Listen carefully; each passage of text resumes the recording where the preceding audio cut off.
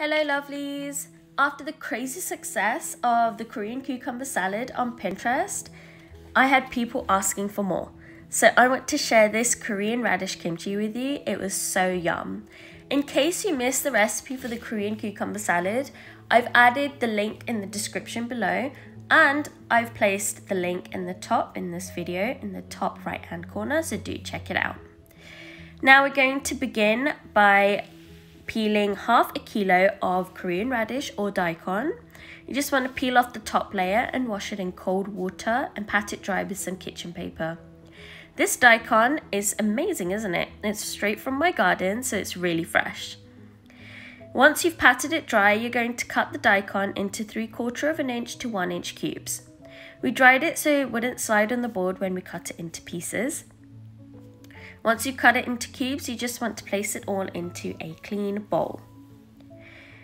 Add 1 tablespoon of sugar and 1 tablespoon of salt. You just want to mix this in really well and set it aside for 30 minutes. In this 30 minutes, usually the daikon will release a lot of juices, so we're just going to give it that time. After around 30 minutes, it will look something like this. The daikon will have released that water, and we're just going to drain the juice from the daikon. Make sure you place a bowl under the strainer so that you catch that juice because we need it for later. Squeeze out any excess and shake the strainer a little bit so that any of the excess will fall into the bowl.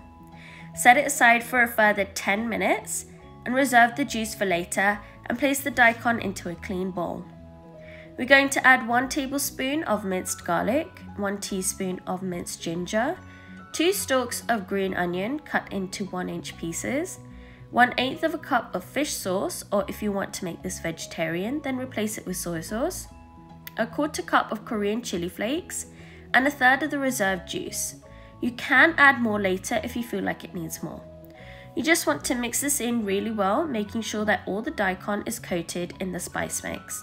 If you feel like this is slightly dry, then add a little more of that reserved juice.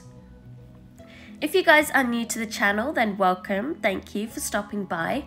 Please take the time to give this video a big thumbs up, leave a comment down below, and if you haven't done so already, don't forget to subscribe to the channel. Send us a super thanks to show your support. Thank you. Place this into a jar and give it a quick shake.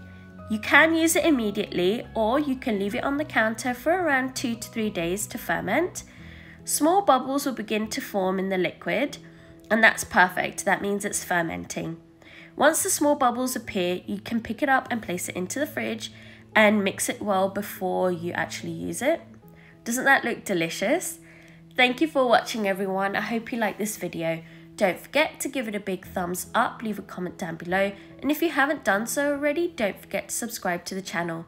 Much love and have a good one. Bye!